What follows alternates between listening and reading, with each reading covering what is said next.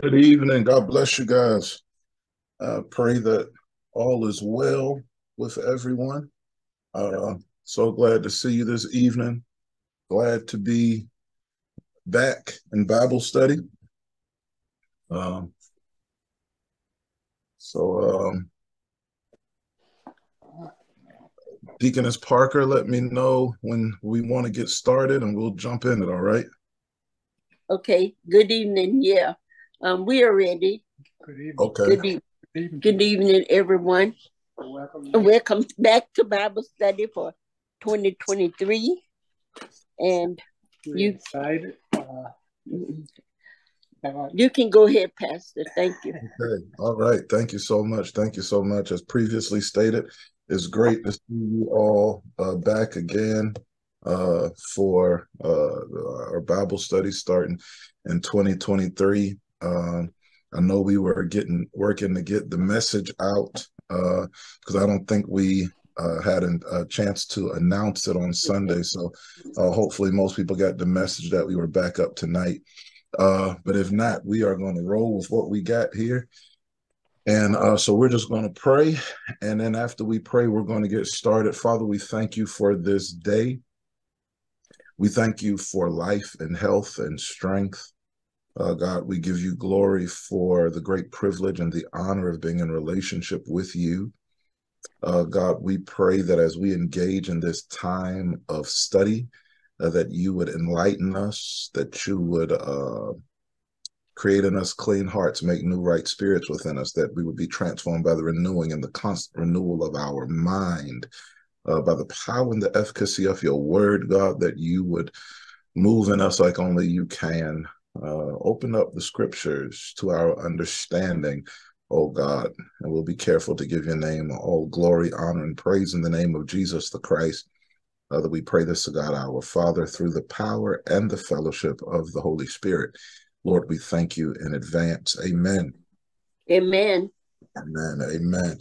All right. So we're going to just talk a little bit this evening uh, uh, about some of what we talked about on Sunday and just take a deeper look at some of it. And I'm going to just be, as always, offering opportunities for you guys to be involved and kind of talk back to me. Just so you know, I'll kind of be asking for moments where you guys can share how you feel or how God is speaking to you or what you think about certain things that we're talking about this evening. All right, so we're back in the book of John, and we are at the 5th chapter. We're talking about the man who was sick at the pool of Bethesda. We're talking about uh, a man who had been stuck for a very long time. And we're talking about how him being stuck impacted his everyday life, right? One of the most difficult things that we recognize as truth and reality within our society is that you have to be able to change your expectation and your perspective oftentimes before you can reach goals that you set for yourself. That greatness is not an accident. It doesn't happen by mistake. You don't just stumble onto it, but you expect it. You work for it. You put in effort for it. And oftentimes people find individuals who can show them things that they have not yet seen. You may refer to it as mentors. You may refer to it as a business partner. You may refer to it as accountability partner.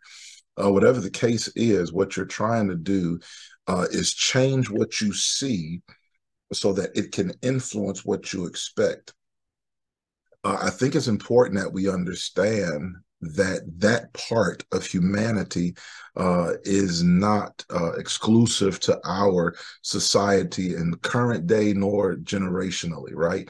But it's something that has been since the beginning. When God is in conversation with the father of the faith, Abraham, and he's attempting to get him to understand the enormity of what he's going to do in and through his life. He gives him things to look at. He tells him to look at the stars. And he said the same way that you won't be able to number the stars is the same way that you won't be able to number your seed. He tells him, look at the sand of the earth. It's the same way that the sand cannot be numbered is the same way that your seed will not be able to be numbered. And so we recognize even early on, what you see has a lot to do with what you get, right? It's one of the reasons why oftentimes you try to take people out of negative environments and put them in more positive environments when they are attempting to grow, just so that they can have a new point of reference, so that they can know that it's something more for them to believe for, right? I've had testimonies and heard testimonies shared where, just in case you guys might not know, I'm a therapeutic counselor. I've been doing that for years now. And so one of the things I tell the clientele that I work with is that I understand what people have told you that you are capable of for the majority of your life. I get it. I read through charts and I read through diagnosis, and I understand all of those things. And one of the first things we talk about when we get together is the fact that I'm going to expand that expectation. That I'm going to stretch them to do what they did not think was possible. That we're going to defy some odds, and we're going to do some things and attain some things that they didn't believe was attainable before. And so then the very next thing I typically do is start positioning them to see examples of success that they can relate to, right? And so I think it's important that we understand the importance of what we see, right? And so here, when we're reading about this man who is at the sheep, next to the sheep gate, the pool called Bethesda, this is what it says in chapter 5 and verse 3. It says, "In this area lay a great multitude of people who were blind and lame and paralyzed, sick folk, all waiting for the same thing." So all of these individuals are in the same position, and all of these individuals are waiting on the same thing. And that which they are waiting on, they are in competition to take hold of. It's not as if it is an abundance of it. And when it comes for everyone there. But I have to be able to beat Deacon Avery into the water, and I have to be able to beat Deacon Parker into the water, and I have to be able to beat Deacon Pleasance into the water, and all of these different things is happening. And while I can relate to you, and while I can befriend you temporarily, I'm not in a position where I can open up completely to you, because we are still at odds, because we are still in competition, and I don't want my situation to be the same tomorrow as it was today, right? I don't want it to be the same. What I want to talk about tonight is adjusting our circle, changing our circle. Culturally, changing our circle presents certain challenges, especially in the African American community, because when we begin to change our circle, if we change our circle when we look successful, people start to tell us things like, "You forgot where you came from," right? Amen. All right. If we start to change our circle when we look like we're winning in life, people tell us stuff like, "Oh, you think you all that." You think you all that. You acting high and mighty now, right? And they start to put all of these different labels on us because we're going about changing our circle. I want to submit to you tonight that if you expect something in your life to be transformed and be able to maintain that transformation, you're going to have to do one or two things. Either you're going to have to change your circle, or your circle is going to have to be willing to be elevated to the place where you're going. We can't run and do the same old, same old. We can't have the same conversations, right? I want to talk because, you know, even sometimes for church folk, conversations we have aren't uplifting. You know, we say stuff, we know people going through different things, and we call and we start off talking about, I'm calling to tell you keep such and such in prayer. And 10 minutes in, it don't sound like we praying. It sounds like we gossiping about what they got going on in their life, right? That's not empowering for us individually. That's not empowering for the body of Christ. And if we're going to be better, we've got to change how we interact with moments like that, right? So the scripture says that every single one of these individuals who were in this area had the same types of problems, and they were surrounded by each other. They were surrounded by each other.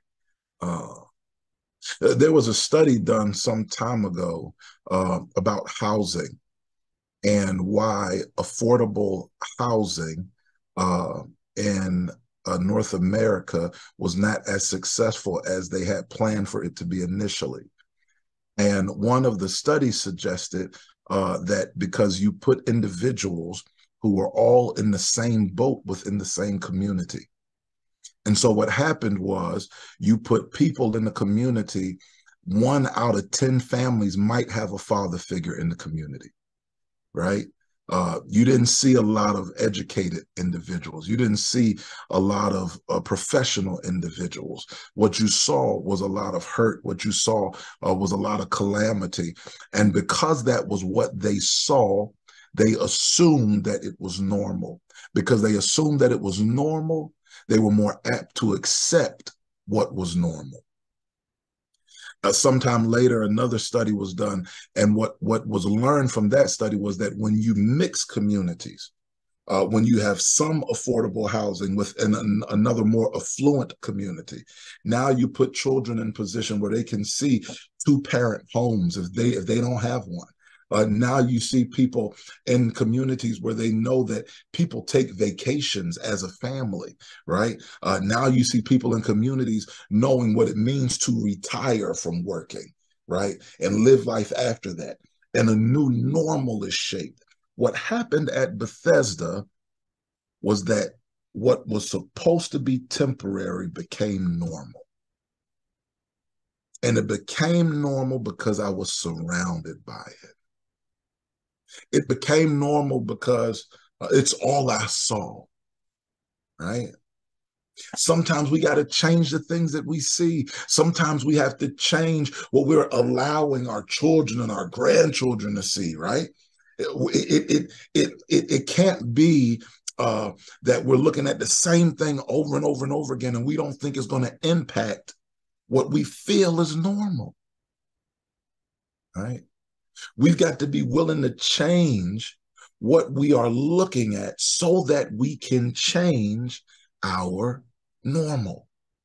The book of Philippians in the 4th chapter, in the 8th verse, it says, whatsoever things are true, whatsoever things are honest, whatsoever things are just, whatsoever things are pure, whatsoever things are lovely, and whatsoever things are of good report, if there be any virtue at all, if there be anything to clap about, if there's anything to shout about, if there's anything to be happy about, if there's anything to increase your faith, if there's anything to give you strength to feel like you can keep on pushing forward and persevere and press ahead, if there is anything, any of those things that exist, Philippians tells us to think on those things. But our reality is that it's difficult to think on those things if all I'm looking at is something else. Right. So then there becomes a very real struggle between not giving up on the places that we used to call home, or not being looked at as a sellout in communities or in relationships that we used to be in, and versus God elevating us to what we've been called to do and what we've been called to be. I'm going to pause there to see if you guys got any thoughts on what we talked about thus far. I'm going to open up the floor. If you got any thoughts, jump in. I always tell my kids that if you want something, it's a crazy man that keep on doing the same thing and looking for a different result. And we have a tendency to do that. We never want to move the clock to one side. And I always tell them, you want something different, you do something different. And I can't express it no different, you know. Yeah. So that's how I tell them. Absolutely. Absolutely. Thank you so much, Deacon Donald. And the thing is, and it's not always easy to do something different, right? We know that. We've all lived long enough to know that sometimes it might sound easy to do, but it's not always easy to do, right? But we've got to be willing to say, hey, I want what I want so bad that if they talk about me when I do something different, they just won't have to talk this time. That if they gossip about, well, they just gonna have to whatever, because I want it too bad not to pursue it. I want it too bad to give up on it. I want it too bad to keep on settling for the status quo. I'm after something, and I'm gonna get it. Anyone else? The last part of that verse, think on these things, I usually use the phrase in my own head, change my focus. Focus on something else. And if I can focus on all those things that are true, some of those things that are true, I can have a relationship. I can figure out where my focus needs to be rather than focusing on those things that are not true.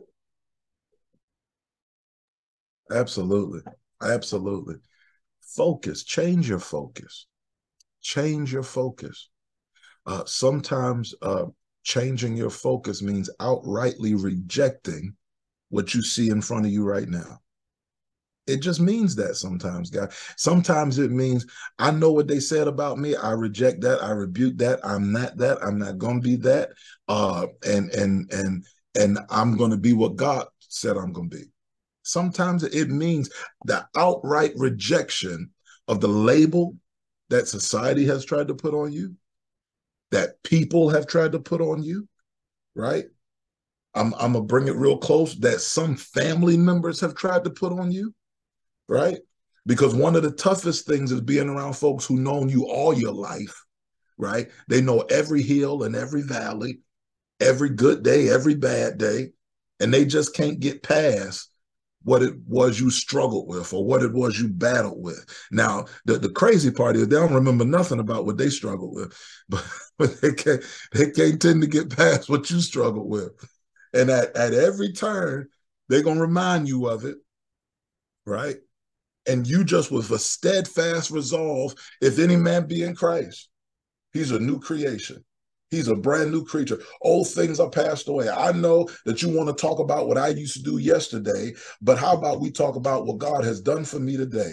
He woke me up in my right mind. He gave me the activity of my limbs. He made me a soldier for him, a peddler and dispenser of the bread of life. And if nothing else on the day, I'm just glad to be saved. When people try to bring all that foolishness back up, I want to God that we have a testimony waiting on our lips for him, a testimony about how God has delivered and how God has healed and how God has set free and how God has restored and how I know that if it had not been for the Lord who was on my side, I would have been swallowed up. When folks try to bring foolishness in my direction, I've got a testimony for them. I got something good to say about God until next time. You ain't gonna want to bring no foolishness my way no more, because every time you come with some foolishness, you're gonna get a mini sermon telling you something about the God who saved my life, right?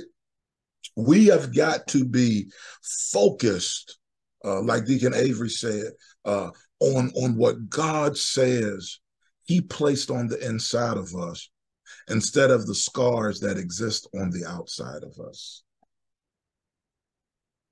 I know that they're scars. I have them too. Everyone walking, talking, breathing, living has them. They're scars, right? But even your scars are a part of your testimony, because your body was able to create a scar as proof that whatever you endured did not kill you, and you are still alive. You're still here. And God's grace escorted you into a brand new day. God's grace allowed you to discover a brand new mercy. And so regardless of what happened yesterday, I'm going to give God praise in my present moment. And I am going to repeat what he has declared over my life, rather than what my situation, my circumstance, or people suggest about me. The book of Isaiah, we're talking about focus, and we're talking about what you look at, right? The book of Isaiah says, he will keep you in perfect peace, 26:3, whose mind is stayed on him. Whose mind is stayed on him. And sometimes that's where we stop. I want to take it just a little bit further, make sure we're not leaving out the rest of the verse. It says, because he trusteth in thee. Yeah. So how is it that Nate takes a grip and a hold of this perfect peace? I grab a better hold of this perfect peace by being determined to trust him. Yeah. I grab a hold of this perfect peace by not becoming so frustrated with the numerous vicissitudes of life that I began to try to do it my way instead of his way. I get a grip on this perfect peace when, regardless of what I feel, and even in spite of what I see, I repeat back to God what he said about me. What might that look like? That might look like sitting in the doctor's office, looking at him shake his head, and you saying to yourself, your word declares that with your stripes I'm already healed. Now, I'm not telling you to ignore your humanity, and I know that in moments like that it's difficult, but I'm talking about a deep-seated resolve in the city of your soul that says God's word matters most. That when I can't sleep at night, I might be tossing and turning, right? But I'm saying while I'm tossing and turning, God, I thank you for being chastised for my peace.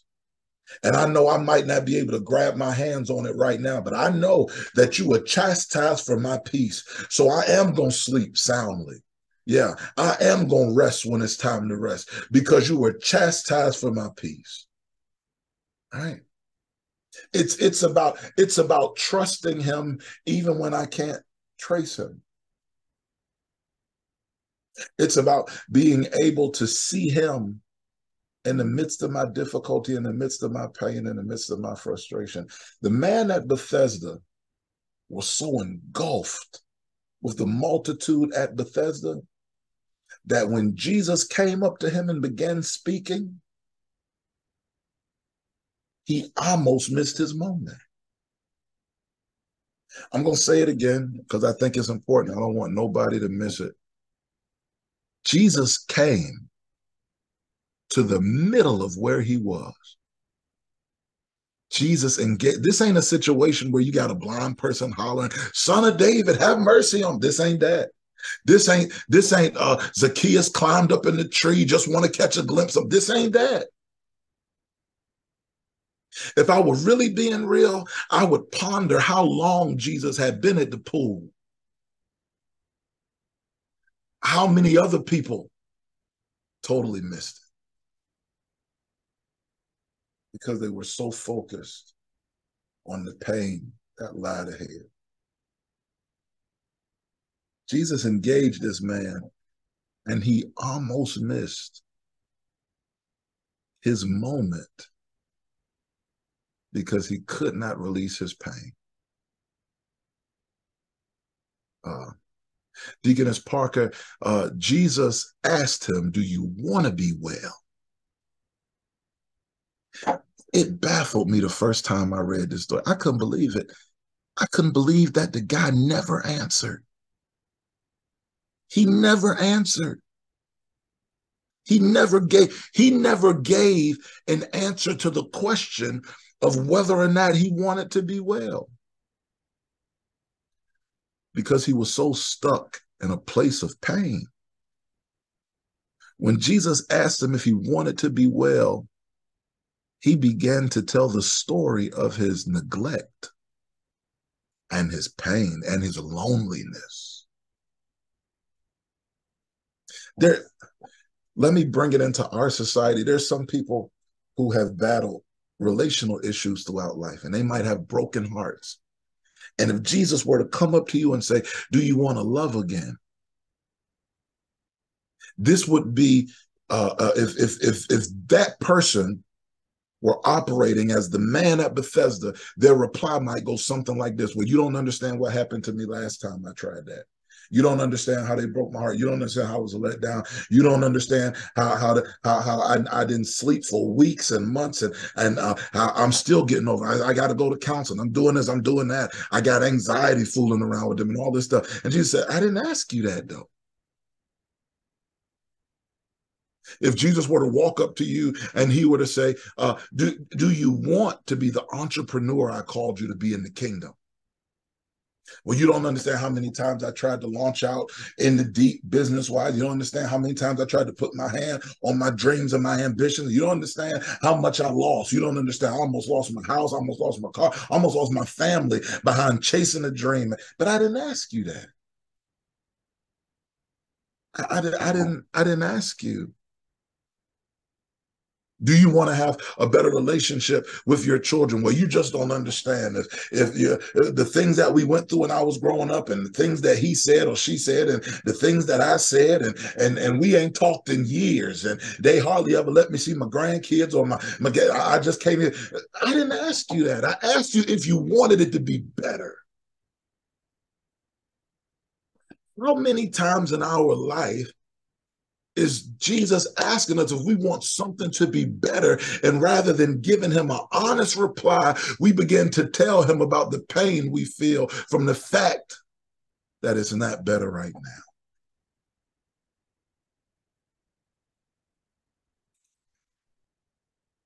How many times are we going to miss the moment because we're stuck in the moment? I'm going to say that again. I don't want you to miss it. How many times are we going to miss the moment, our interaction with God's grace and mercy and restoration and compassion in our lives because we're stuck in the moment? Because we're unable to feel or to see Jesus in the moment. Do I have a question? I thought I saw a hand. Did I see a hand? Yes, sir, you did. This is Marshall Wright. God bless you. How you doing this evening? All right. How are you? I'm fine. And what you're speaking of now, in that particular moment that you're going through these things, that seems to be the one that you can have the most control over, is the one that you're going to go with. And it's very difficult to think about what God has brought you through, what you're going through, how he has delivered you from so many other things, when you have that pressing amount of things that are facing you right at that moment. Right. It's not easy to just switch. It's not. And you're more comfortable. Sometimes people can use that, or we use that as a blocking mechanism. You know, as long as we can have that in front, then that keeps us from going further, you know, and it's easier to handle that. And you think more about how you can maneuver through a situation than you can if you're willing to just give it up to the Lord and let him work it out for you. Absolutely. Absolutely. I agree. I completely agree, Deacon Wright, that there are times where it is easier for us to stay stuck than to have to trust God again. Because sometimes we say to ourselves, trusting means I got to open up my heart again for the opportunity of being let down. Trusting means I got to open up myself again for faith when I know I'm battling doubt right this moment. So trusting again is not easy. It's not easy. And absolutely, sometimes I'm looking down. Sometimes those moments do become a way of life if we're not careful. We can become stuck in being stuck. And individuals will be around us and say, hey, you still in that same place? Well, I don't know how to believe my way out of this because it hurts so bad. I want to read something to you right quick. I want to read something to you. This is what it says. I am the man that has seen affliction. Mm-hmm. By the rod of his wrath, he hath led me and brought me into darkness, Mm-hmm. but not into light. Surely against me is he turned, and he turneth his hand against me all day. Mm-hmm. Now, if you feel like this is sounding bad, just nod your head with me, so I know I'm not the only one that feel like this sound bad. This is sounding rough right here. The writer then says, "My flesh and my skin, he hath made old.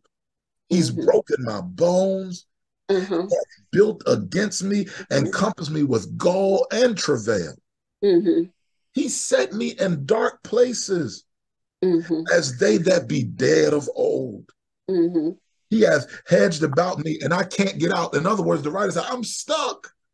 I tried to we're talking about being stuck, right? Here we are. We're talking about being stuck in this mentality where sometimes it might be a lifelong thing.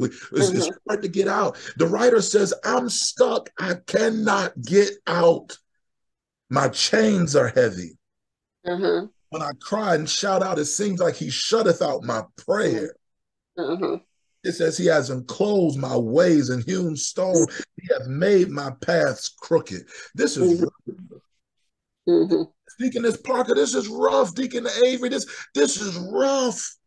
It says, he was unto me a bear lying in wait, a lion in the secret places. He hath turned aside all my ways. And the writer just goes on and on and on and on. I mean, it gets real bad, guys. He talk about he broke my teeth, and I can't eat the same way. I can't sleep the same way. I can't live the same way. And all of these things this writer says, and we would never guess in a million years that not only the same writer, but watch the same chapter. The same chapter of the Word of God. This same writer goes on to say this about his situation: remembering mine affliction and my misery. Lord have mercy. Oh, I'm about to get excited. The wormwood and gall, he said, my soul has them still in remembrance. These things I recall to my mind. Thought about when I was stuck, and I thought about when I was broken, and I thought about when I cried all night, and I thought about when I was so stuck I believe there was no way out. He says, I thought about these things and I had hope. Wait a minute. How does this make How does thinking about those things give me hope? This is why I have hope, because of the Lord's mercies that I was not consumed. While I was where I was, I should have never made it out of where I was. Hallelujah. Hallelujah. I just need somebody to get excited about that part. While I was where I was, I should have never made it out of where I was. The enemy messed around and made a mistake when he let me see today, because I know I should have never made it out of yesterday. I know that it's because of the Lord's mercies I made it out of yesterday. I know his grace kept me. I know his mercy ushered me through travail and through trial in my life. I know his compassion found me where I was. Jeremiah laments in the 3rd chapter of the book of Lamentations. He said, I remember my affliction and my misery. The wormwood and gall, my soul has them still in remembrance. These things I recall to my mind, for I hope that it is of the Lord's mercies that I am not consumed. Lord's mercy that I am not consumed. My sister said earlier, she said, if you're not careful, it can become a lifestyle. I'm going to help you how to get out of that lifestyle. Yeah. Start thinking of the fact that he woke you up in the middle of your tears. Start thinking of the fact that he kept you in your right mind, even if you almost lost everything. Start thinking about the fact that when you were driving, considering taking yourself off of the edge of the bridge, some kind of way you ended up at home that night, and you don't even know how you got there. When you drunk so much that you had no idea how you got on what interstate and what road took you to your final destination. God's grace took you there. And if it had not been for his mercies, hallelujah. Lord, have mercy. Thank you. Thank you. Lord, have mercy. Yes, ma'am. And I was think, you can rehearse those things over and over in your mind. And the enemy can tell you to keep playing it. Press that button and play it one more time. Right. And you have to trust God and say, no, it ends here. It ends right now. I will not replay the things that happened to me in the past. I'm going to press toward the mark of the high calling. Yes, ma'am. Yes, ma'am. Yes, ma'am. Thank you. Yes, thank you for listening. Now, Pastor. Yes, sir. For me, I think we all, like you said, we all had the scars coming up. And for me, with all my scars, I forgave, but I didn't forget. Right. And I knew that there was a God when I was young. Right. I didn't know it for myself. But I knew in my situations and what I went through, I always seen a future. Yes, sir. That was brighter than where I was at. Hallelujah. And I pressed forward, knowing my situation, it could be better if I kept on moving forward and believing in a God, which at that time I didn't know. Right. And today I can look back. Like I said, I don't forget. I forgave. I look back and I can see how he brought me. And I can use my testimonies and what I went through to encourage and let people know that there is a God and you can overcome and you continue to move forward. That's just the way it happened for me. Amen. Amen. Amen, Deacon Parker. Thank you so much for sharing. And I wanna highlight what he said, guys. He said I had scars. All of us do. He said I forgave, but I didn't forget. You want to know what I was the other day, well, a little while ago, summertime, I was at a pool with Nehemiah, my daughter, and she had looked at one of my arms. I have a scar on one of my arms. She said, Daddy, what happened there? Mm-hmm. And I began to tell her a story. I was a kid and I was on a swing set, and there was an old rusty nail that I didn't know was sticking out of the side of the swing set, and I went up high and I came down to the side and I ended up running to the nail. Nail grabbed my arm and took it, so it's a pretty bad scar. And so I'm telling her the story, and she said, wow, that happened when you were just a little kid. I said, yeah, it happened when I was just a little kid. She said, you still remember it really good. I said, because I still got the scar. Mm-hmm. That's right. Our scars help us to remember moments in our lives that we didn't think we could have got through, but God. Yeah. Right? God. Our scars help us tell testimonies of times in our existence where I almost gave up, but God. But God. But God, our scars tell the tale that I couldn't have made it on my own, but God, right? These are a part of our journey. And like Deacon Parker was saying, because, I want to be clear, because sometimes we say things and worship communities that don't merge with people's humanity real good.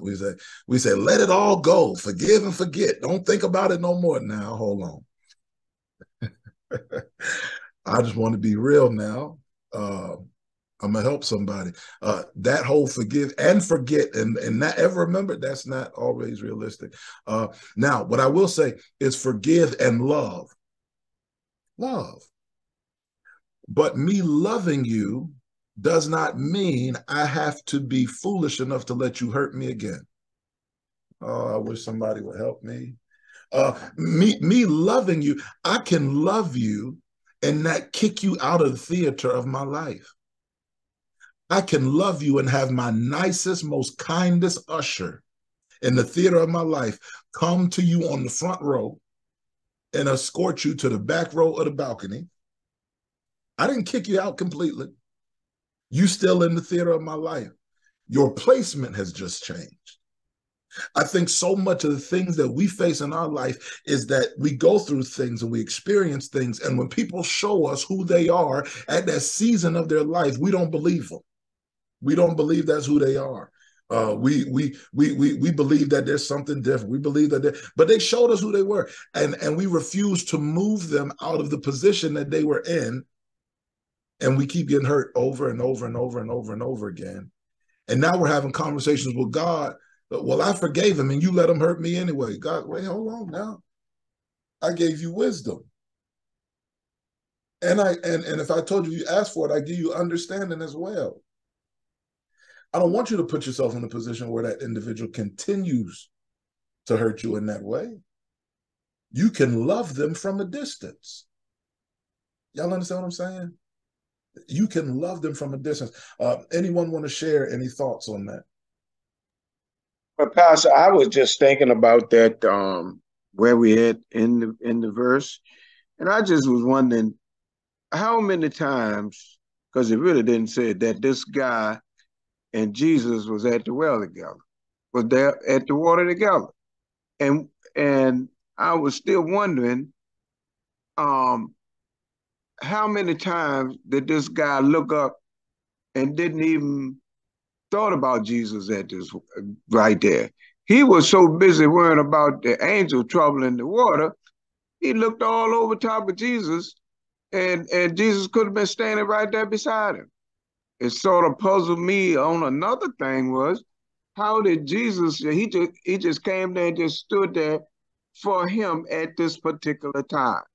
Right. Now, I just was trying to figure out that Jesus figured that this guy had enough, you know what I mean? Is it time for me to say something to him? Is it time for me to, because of his depression and his actions that carried him all the way to the bottom, that he really could recognize who Jesus was? If the first time they were out there together, he might not even realize who Jesus was, because he hadn't been beat down with it enough. Right. Right. When people did show up, you can honestly sit there and pull yourself out. Because a lot of times I have been in the position when I first got the way I was. I didn't even want to talk to anybody. I was there. I didn't even really want to talk to the doctors because I felt like they were not trying to help me. I felt like I was being a guinea pig to somebody's stuff. But then as time go on, and the depression and the hurt and all of this stuff settled in, and you halfway can walk, and the arthritis get you, and you be like, somebody gotta help. Yeah. And you're actually being recognizing when somebody came up to say, well, maybe we can do something about this. I jump and says, I'm recognizing maybe you can. What can we do together to get this together? But instead of overlooking them with an attitude of, I can't do it. You know what I'm saying? Right. Yeah, that's what I was wondering in Absolutely. this particular verse. Thank you so much for sharing. Thank you so much for sharing. And the thing is, it never tells us how many times he ran into Jesus. And right. then Well, we're going to talk about this in the upcoming weeks. Is he didn't even know that it was him when he got healed. He had no idea. He still didn't recognize him. He still didn't recognize him.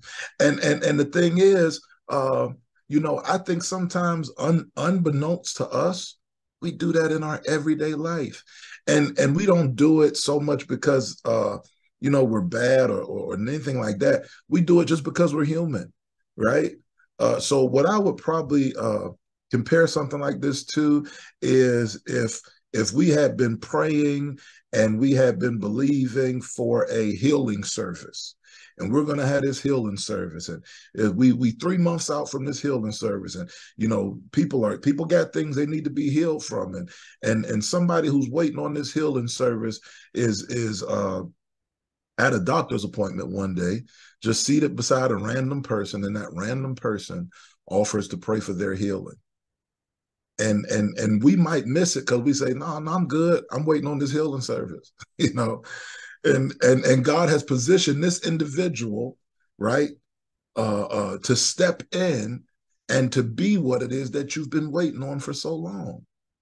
So it's just making sure that we're seeing the big picture, right? And allowing God to be God, right?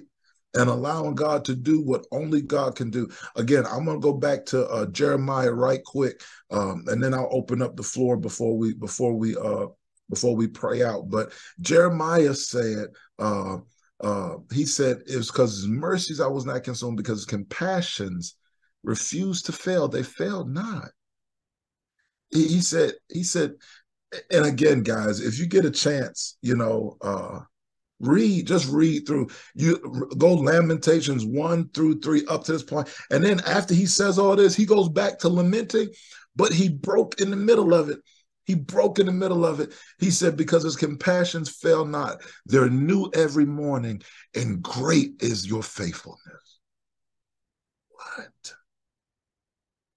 After all the brokenness and after all the pain and after all the frustration I've dealt with in my life, to come to myself and to realize, as difficult as it has been, let's be real with ourselves. There are people who have gone through far less and didn't make it out.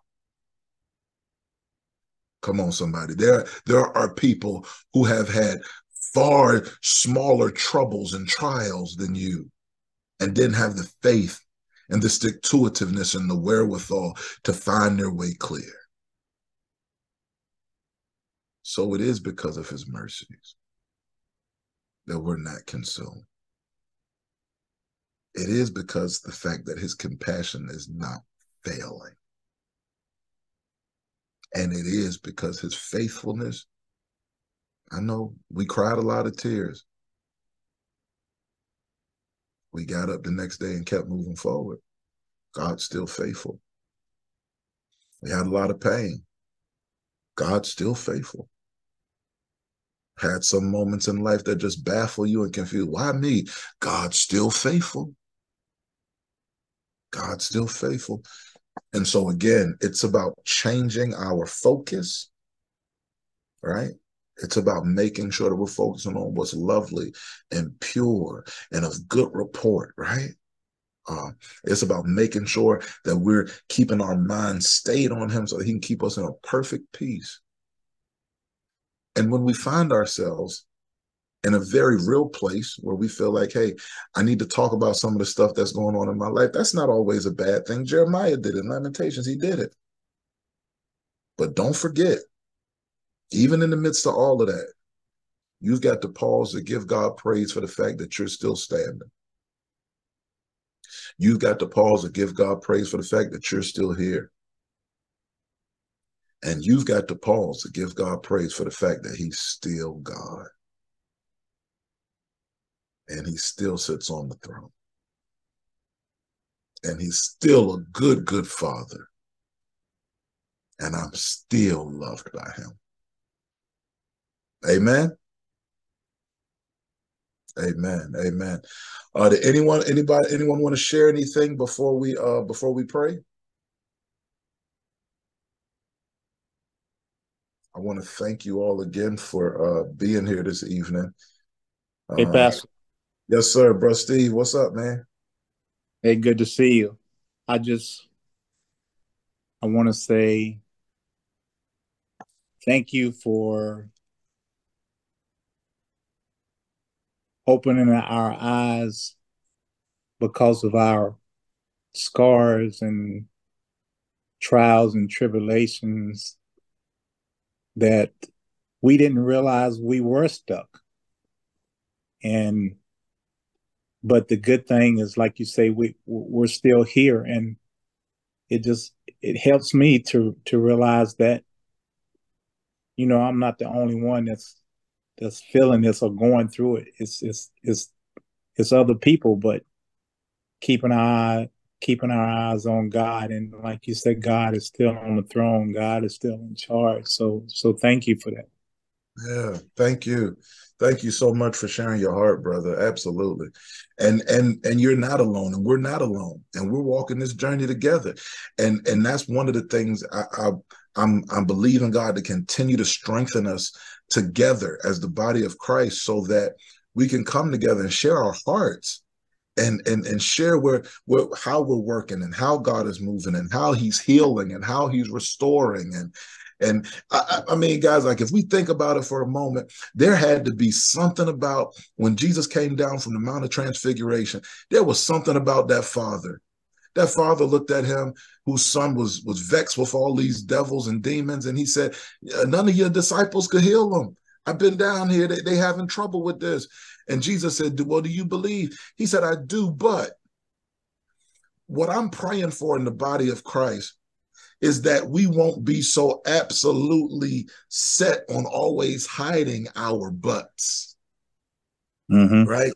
Because everybody has them. Everybody has them. He says, I believe, but help my unbelief. There's a part of me that does struggle. There's a part of me that is torn because of the things I've experienced, because of what I went through, because of how often I cry. But God is God enough to meet you right where you are when you trust him enough to tell him right where you are. Amen. So thank you. Thank you again, Brusty. I appreciate you, man. Thank you so much for sharing your heart. God bless you. God bless you. Hallelujah. Anyone else want to share? Anyone else? Hallelujah. Hallelujah. Hallelujah. I just think that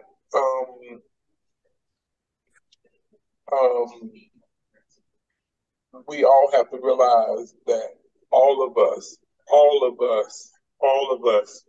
fall victim to the same thing. All of us. This is not a thing that rests with people on the back pew. This rests with people throughout the whole church family. And the sooner we leave the pride that keeps us from acknowledging it, the better, the quicker we'll see Jesus Deacon Pleasance, who's standing right there with us. That pride is really something else. Thank you. Good teaching. Absolutely. Thank you so much, Deacon Avery. I appreciate it. You know, thank you for sharing your heart. And the thing is, too, it'll help us get over the pride, but what it'll also do is help us trust each other. Amen. Yeah. It'll build our personal relationships when I know that I can talk to my brother. I can go to Steve and say, hey man, I'm battling this, man. I need you to pray with me. I just need you to believe with me. You know what I'm saying? When women can get together and pray about things, and couples can get together and believe for someone else's covenant to be strengthened, and what'll happen is our kids will start seeing like that. Stuff like that happening. Before you know it, they'll be praying for each other too. They'll be fasting for each other too, right?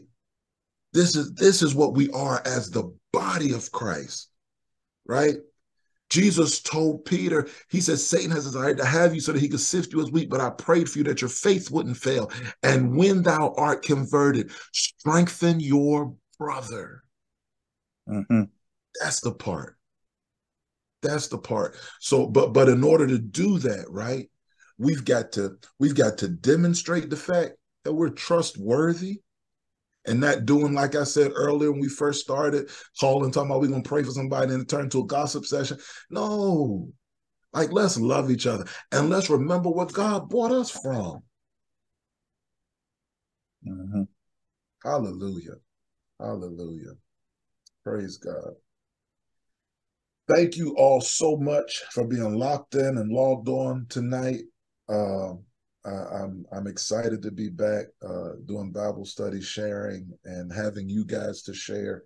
I really do get excited when we are engaged in sharing together, because iron sharpens iron, and the more that we can continue to do that, the more we'll grow together. So thank you all so much, and I want to submit a challenge to you. I know, again, we'll take this one to be on us for not getting the announcement out in time for Bible study restarting this week, but this is a great opportunity for in-house evangelism. Hallelujah. Let the church say amen. This is a great opportunity for in-house evangelism. So if you got a brother or sister in Christ that's not up here tonight, shoot them a text message. Tell them how good we ate tonight. Make it sound good. Y'all know how it is when you go to the 5-star restaurant. You got the carry-out box that you had in the back of your refrigerator because you don't want nobody in the house to see it. Tell them how good we ate tonight. And then let them know, I don't want you to miss it next week. Please make sure. Please make sure that, because the more of us come together, God will move in awesome ways and expand the reach within the body of Christ. Amen. Amen. Amen. So let's pray. Father, we give you glory for your presence in this place. We thank you for our time together, God. We thank you for your word. We thank you for the revelatory word of God, and we thank you that we are strengthened and empowered thereby. Now, Father, as we depart from this place, but never from your presence, allow no evil to befall us, neither let any plague come near our tent. Thank you, great God, that you are, for giving your angels charge over us to keep us in all of our ways. Father, continue to stand with all of those who have lost a loved one as of late. Father, we continue to pray for the Heath family. We continue to pray for the Williams family, God, and we just thank you for holding our hearts in your hand, Father. Everybody who's hurting in this season, God, we pray that you will continue to be the lifter of their head, and that you will continue to give them a peace that surpasses all understanding. We love you for it, and we bless you for it. In Jesus' name, God, our Father, through the power and the fellowship of the Holy Spirit, Lord, we thank you in advance. Amen. Amen. Love you guys. God bless you. Good night, everyone. Happy birthday, Brittany. Happy birthday, Brittany. Oh, she didn't on the call, but I'm going to tell her you said it. Okay. Hey, Brittany. Line back there, though. Happy birthday. I will let her know. Love y'all. Okay. Happy birthday. Good night. Good night. Good night.